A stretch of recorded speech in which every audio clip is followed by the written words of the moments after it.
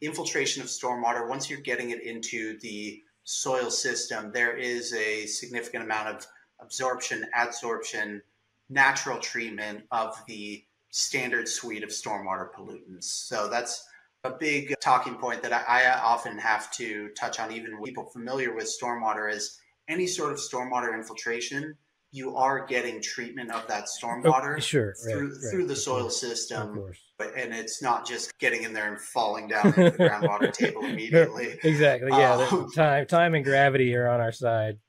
Exactly. Hey there, welcome to the Stormwater World Podcast. Hey everybody, welcome back to a new episode of the Stormwater World Podcast. With me today is Alex Bennett from Torrent Resources based in Southern California, and we're going to talk about deep infiltration through dry wells today. Before we get started, a little bit about Alex. Alex works on the sizing and design of dry well systems, as well as educating and removing regulatory barriers around dry well implementation.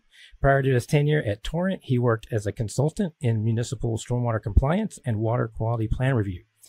Alex received his master's degree in environmental science with a focus in water resources management from the Bren School at UC Santa Barbara. Welcome, Alex. Thanks for being with us on the podcast. How are you? Hey, no problem. Thanks for having me, Ty. Yeah, that's the one shortcoming of my grad program is to get my degree out. It takes about 30 seconds. Oh, no. And it's all my fault. I ask everybody, hey, give me your bio. And I get these bios and I'm like, oh my gosh, I need to get this in here. Give everybody their props. So like, why are we listening to this guy about deep infiltration? It's because he knows what he's talking about. But, and then, which I obviously don't know what I'm talking about because we were talking pre-call. I'm not even familiar with this process. So why don't you I always tell everybody, just talk to me like I'm a 5-year-old and just walk us through just the basics of what is deep infiltration and some of the benefits, pros and cons, and we'll just roll from there, if that sounds good. Yeah, absolutely. And I want to start this off by saying you're not alone. Good, perfect. A lot of folks, even in places where dry wells are used commonly, aren't familiar. Dry wells, we use it synonymously with deep infiltration, basically the goal being something that isn't a surface level infiltration system. So if we zoom way out, we're talking here really about permanent stormwater BMPs or stormwater control measures. So these are post-construction measures, ways to treat stormwater, meet those permit requirements, whether it's MS4 or other new developments. Basically, what it boils down to is if you're disturbing this much area, you have to treat this much stormwater before it leaves the site, with the goal being you want that drainage pattern to really match what was pre-development. Before there was anything there, you want it to match that as closely as possible. So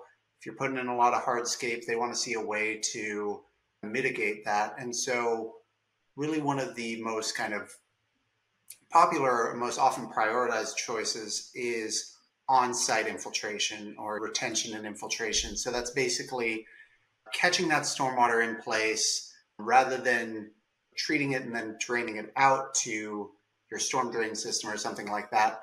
Finding a way to take those flows, keep them on site, infiltrate them back into the soil surface or subsoil. And that way it's essentially as if, or as close as we could hope to get, we never put that building in place. So you're still getting the same amount of rainfall during a standard storm event going into the ground, going into the soil, subsoils, eventually making it back down to the groundwater table. And so there's a myriad of different ways to do that. And we can get into that in a little bit of how to look at a site, see what's going to be a good choice, shallow infiltration, deep infiltration, this BMP, that BMP. But with deep infiltration, and dry wells, we're basically taking the same zone of infiltration that you would see with a infiltration trench or a surface level basin, taking that, locating it vertically within the soil column. So it's a system that is deep instead of wide. So when you're looking at it from above, very small footprint, dry well typically 6-foot diameter system, you're really only seeing the 30-inch manhole on top. And then it can go down anywhere from 15 feet down to 50, 60, 70 feet, sometimes 100 feet plus in parts of Arizona where Torrent does a number of dry well installs. And so the dry well, really the goal is accessing favorable soils at depth. With a very shallow system, it's really dependent on what those surface soils look like. With a dry well, you're looking at the entire soil column down to 50 feet plus. And so there's a lot better chance of hitting a sandy patch, getting some lateral infiltration.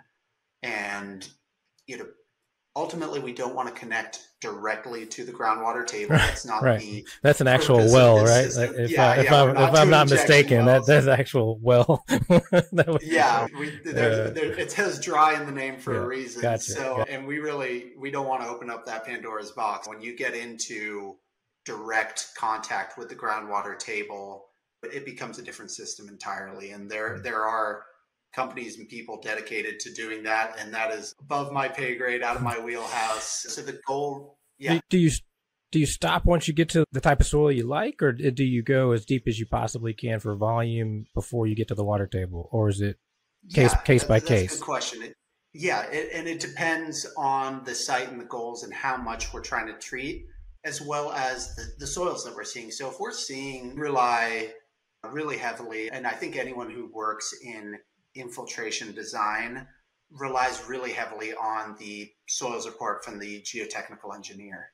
And then I'll put this one up front. This is one of my kind of big takeaways, is that if you're on the design side, the geotech is your friend. They're not just someone who's doing slab design and writing a 600-page paper for you to throw away. They're giving you really helpful information for determining your infiltration BMP and what those dimensions are going to look like. So within the soils report, they're often taking boring down to 40 feet or until they encounter groundwater.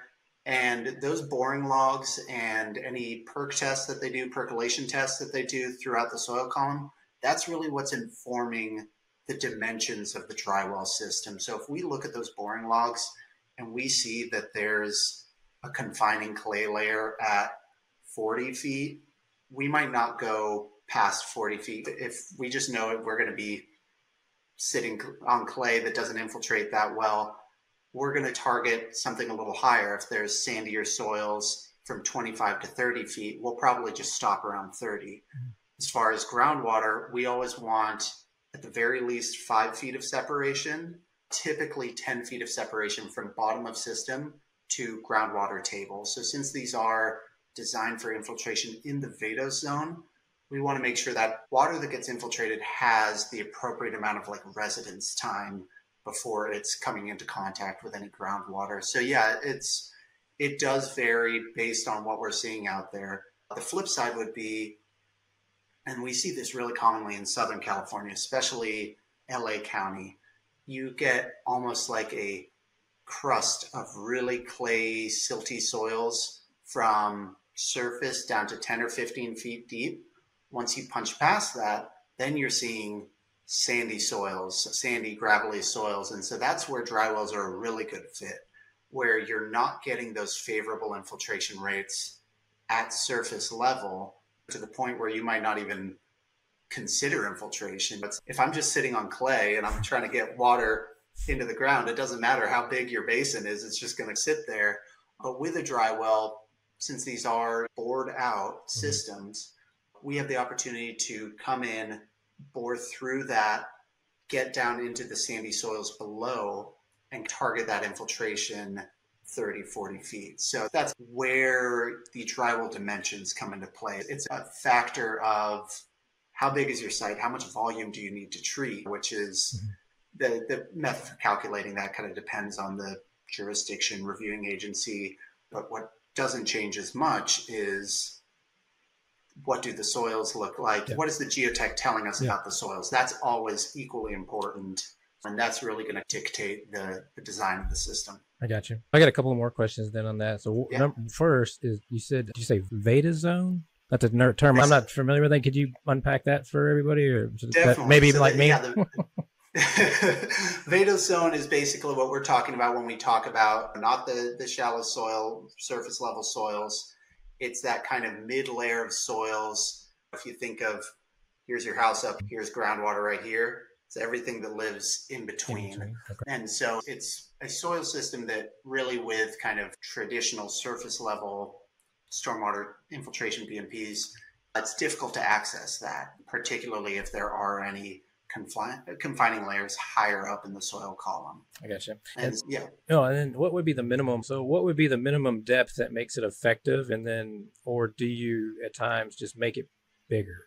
So would you make it bigger if you have to go shallow? Is that even a thing? Like, how does that factor in? No, that's a good question. That's really where kind of BMP selection comes into play. So as far as the drywell systems that Torrent installs, and I do want to preface this by saying drywells in essence are a generic BMP. Anyone can put in a drywell. By definition, a drywell is just a shaft in the ground. You could go dig the world's worst drywell in your backyard if you wanted to. Yeah, here in Texas, it would be about 2.5 feet deep. I don't think it'd be very effective. So. World's smallest and worst drywell. And what we're installing, we call manufactured drywells. And basically the difference with that is we have a precast settling chamber on top that serves for pre-treatment, intercepts the initial flows, allows removal of sediment, solids, things like that. And it really protects the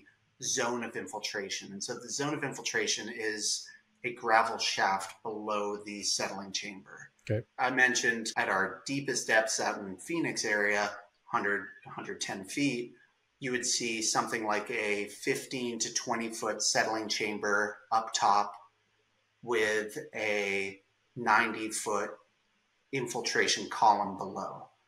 More typical for California is in the realm of 40 to 60 feet in terms of total depth. And so with those depths, we do vary the diameter of the system between 4 feet and 6 feet. So it's not a huge variation, but typically with a shallower system, we want to maximize that infiltrating surface area that's available. So we would go with a 6-foot diameter system. As we go deeper, we don't want to be removing too much soil, like in a 6-foot diameter column, down to 60 plus feet. So that's when we typically switch to a 4-foot diameter. And then when we're talking about as shallow as we can go, really shallow if the site calls for it, about, I would say the most squished down our system could get is about 14 feet. Oh, wow. So yeah, and that would be with a short precast settling chamber up top, and then a little, probably 6 foot or so, infiltration column below. Beyond that, and then when we're talking about getting wider, if we're talking really shallow, that's when a infiltration gallery would start to make more sense. So if you're looking at your soils report, that you've got great soils from 6 to 12 feet, something like that.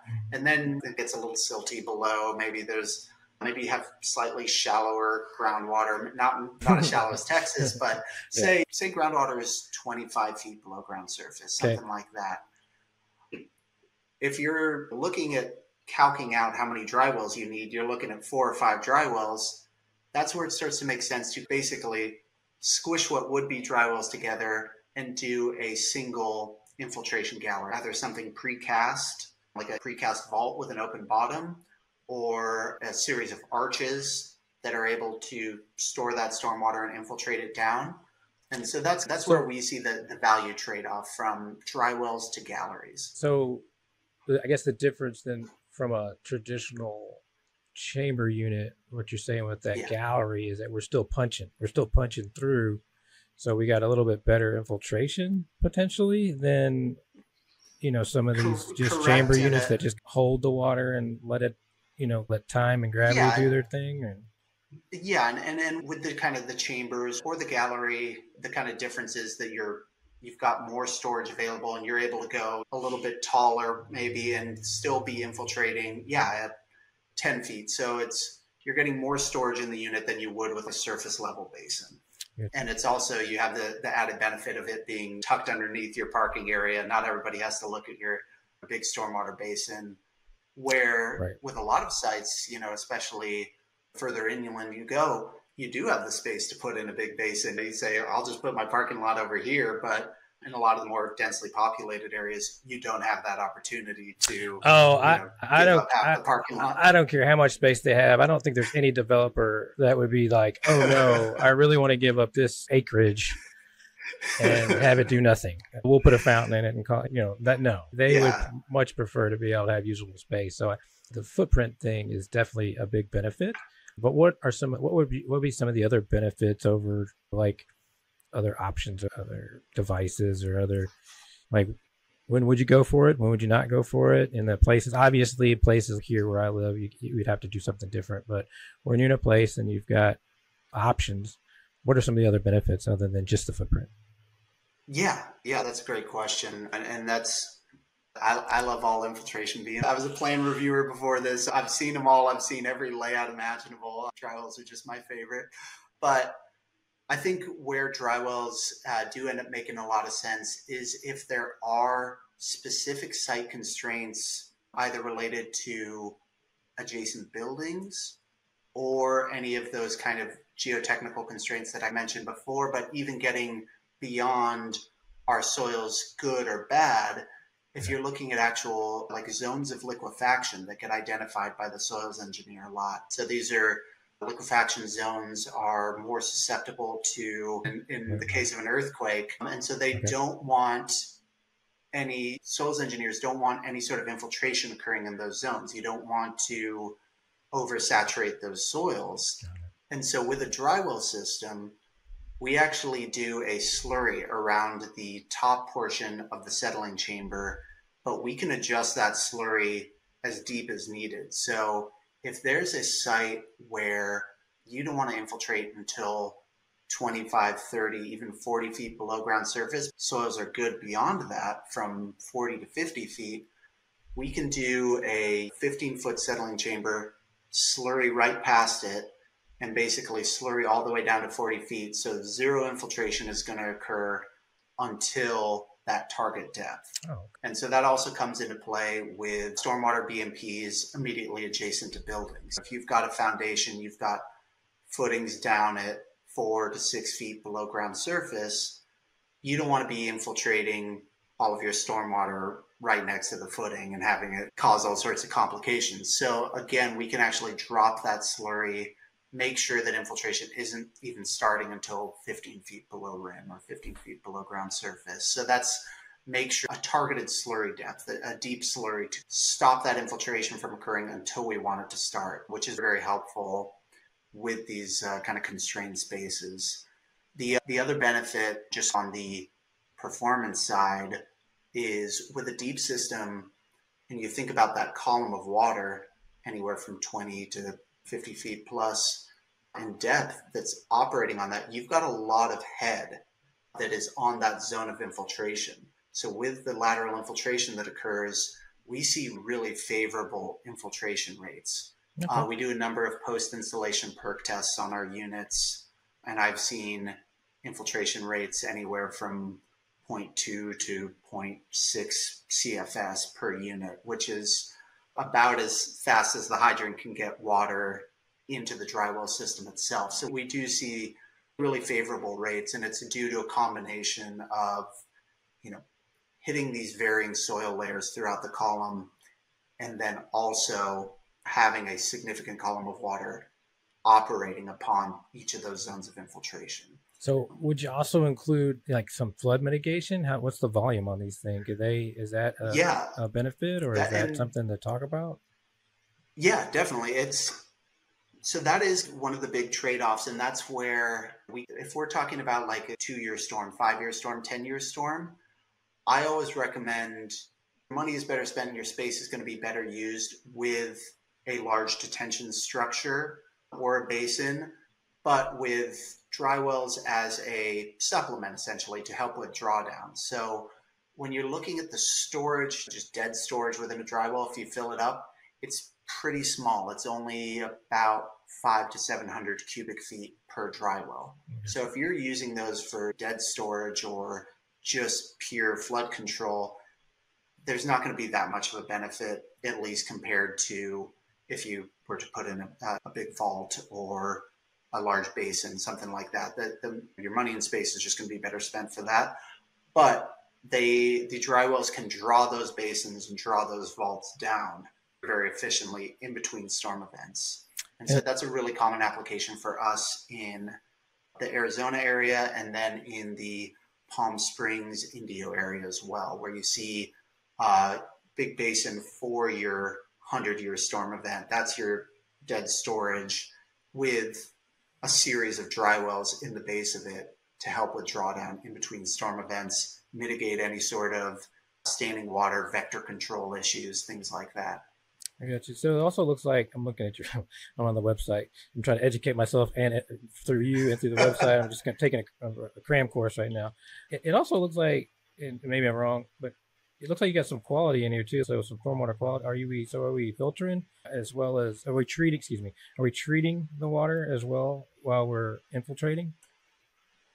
Yeah, so the lion's share of the treatment occurs through that infiltration. Infiltration of stormwater, once you're getting it into the soil system, there is a significant amount of absorption, adsorption, natural treatment of the standard suite of stormwater pollutants. So that's a talking point that I often have to touch on, even with people familiar with stormwater, is any sort of stormwater infiltration, you are getting treatment of that stormwater through the soil system. And it's not just getting in there and falling down into the groundwater table immediately. Exactly.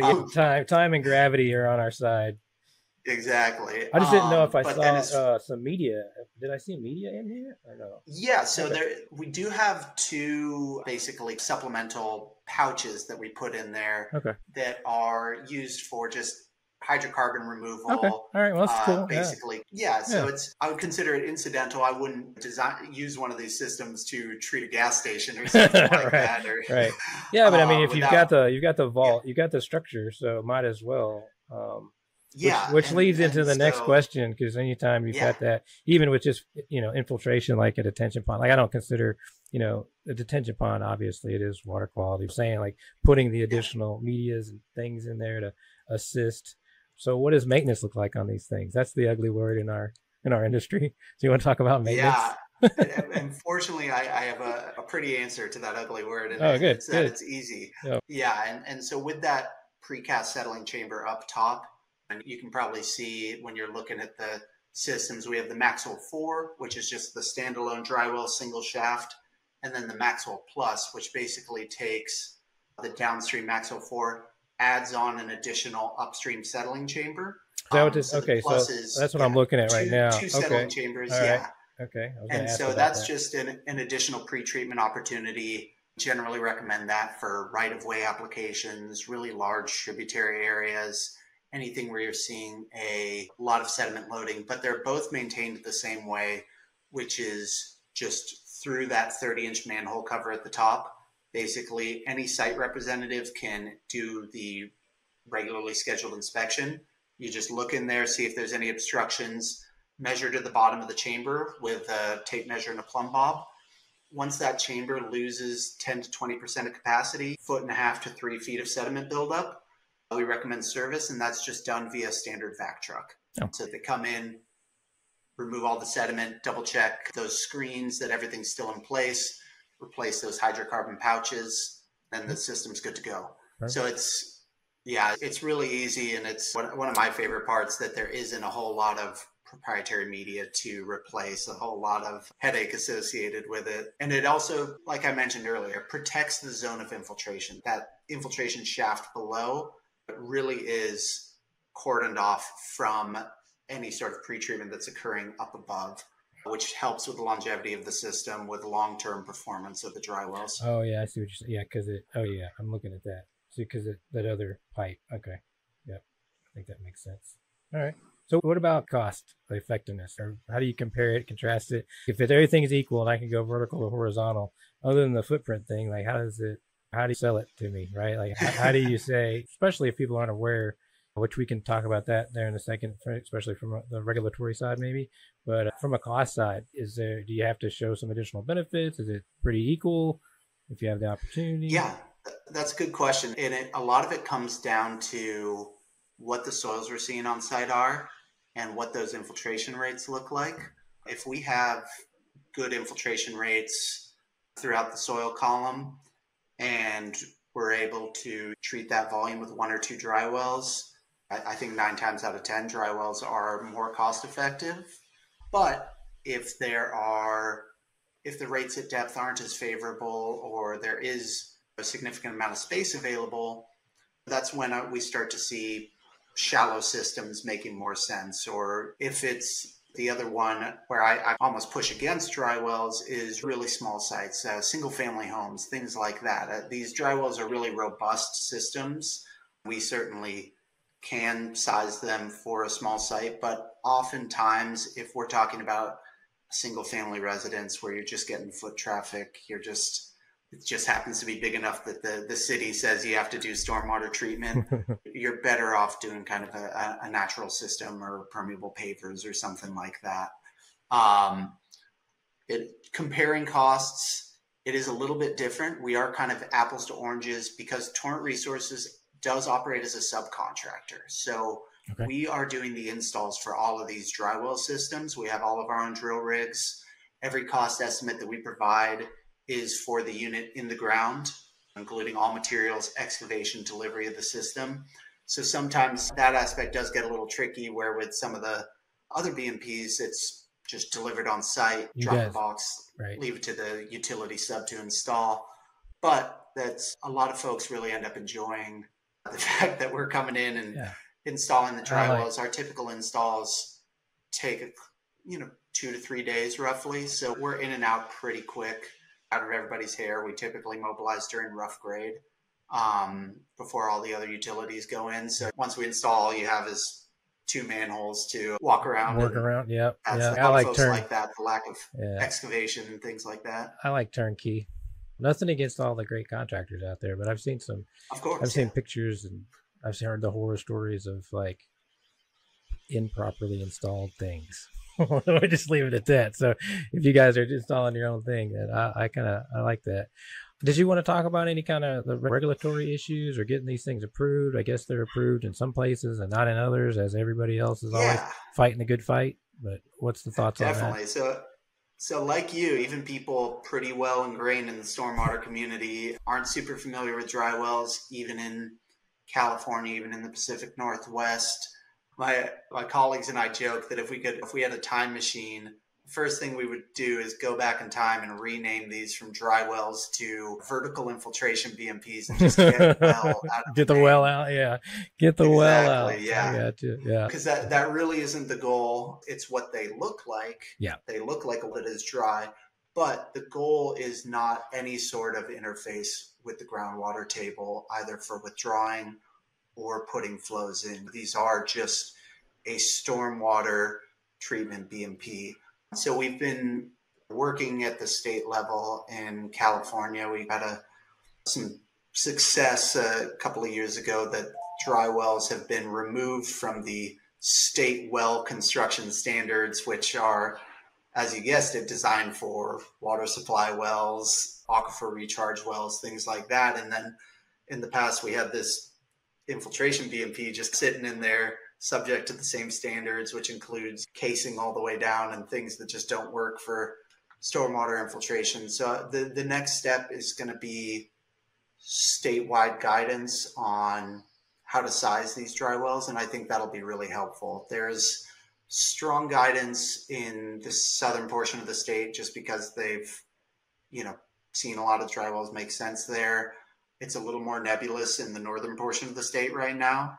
And then also going up through Idaho, Utah, there isn't a barrier per se. There's no prohibition on dry wells, but there's no clear path for permitting and approval as a stormwater BMP. And so that's the big hurdle, is just making those connections, helping people understand what the purpose of these, why they are the depths that they, a lot of the same conversation we're having today is, why do they look like they do? Why wouldn't I just go with what I've always done, which is surface level basins or permeable pavers, things like that. And so that's the big push for the next couple of years, is a combination of education, outreach, and then really sitting down with some of these decision makers and looking at that regulatory framework around permitting of dry wells as infiltration BMPs.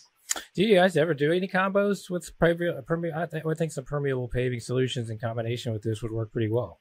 We do combos on just about every other BMP you could think of. That's another nice thing about dry wells is because of the small footprint, they can fit into a site and fit into a stormwater treatment train really easily.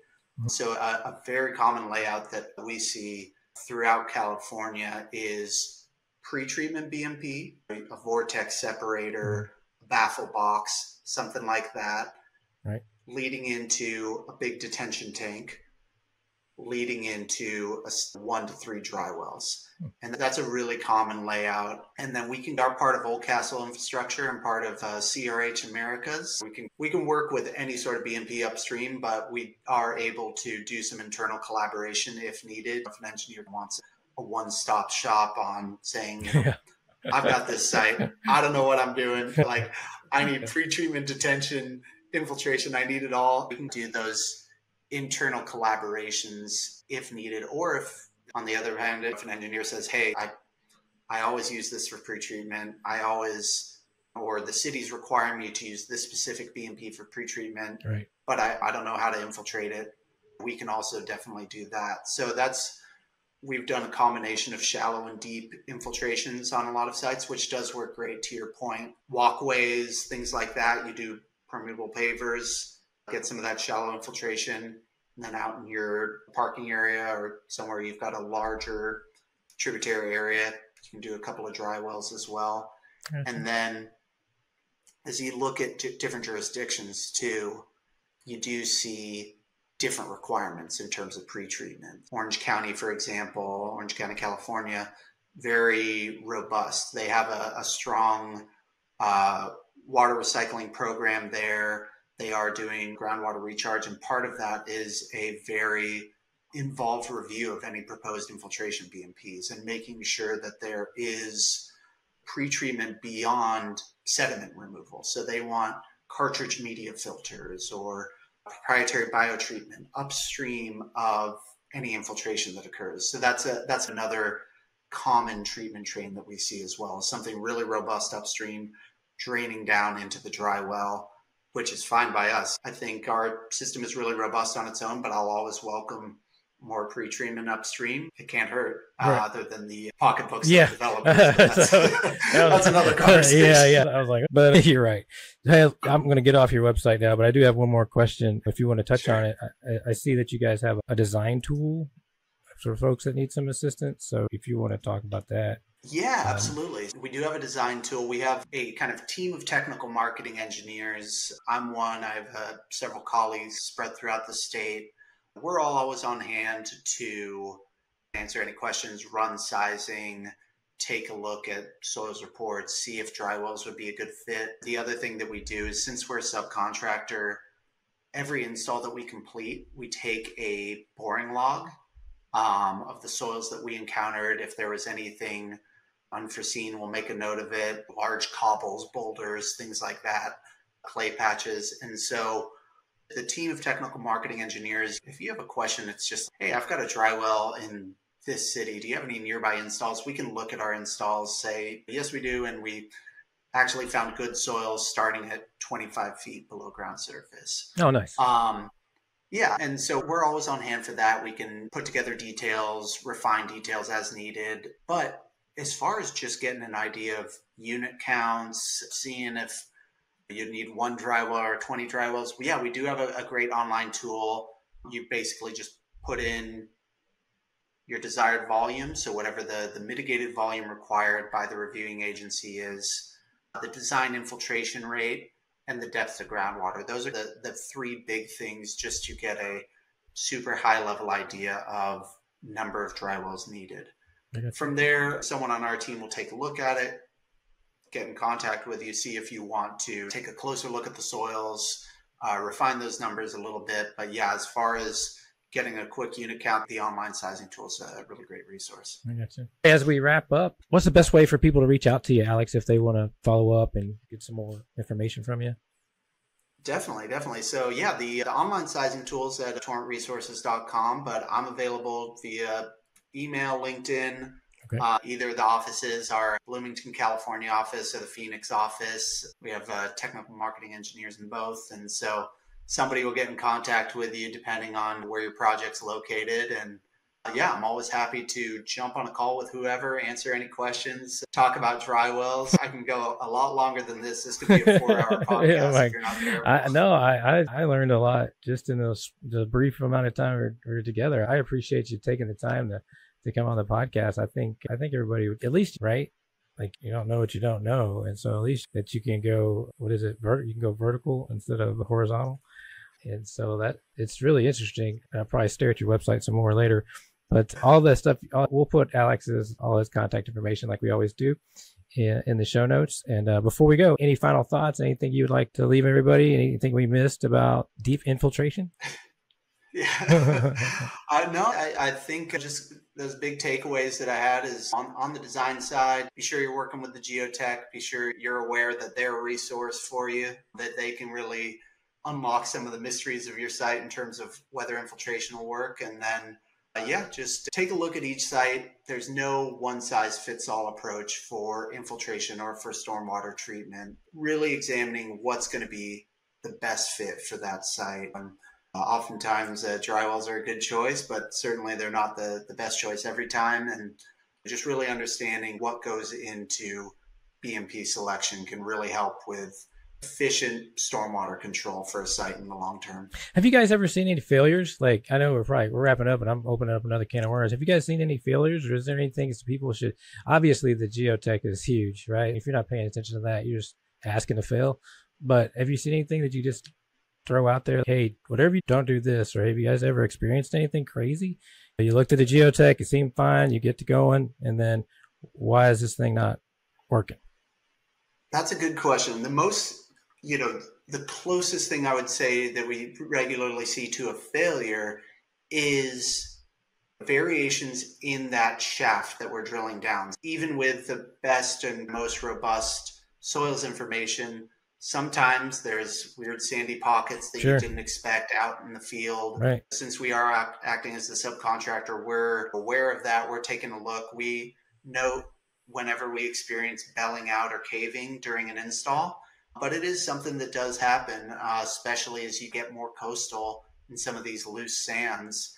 And so we do have a number of practices in place for how best to deal with caving or belling out. One option is basically a slurry plug, where we would preemptively pour some slurry in there, hold that upper portion of the shaft together, punch through that to get a little bit of extra depth. Others are stopping at the depth where caving or belling occurs and then running a post-installation perk test just to verify that the real-world drywall performance matches or exceeds what we calculated during the kind of design phase. And the good news of that is when you're experiencing belling out or caving, that means that these soils are so sandy.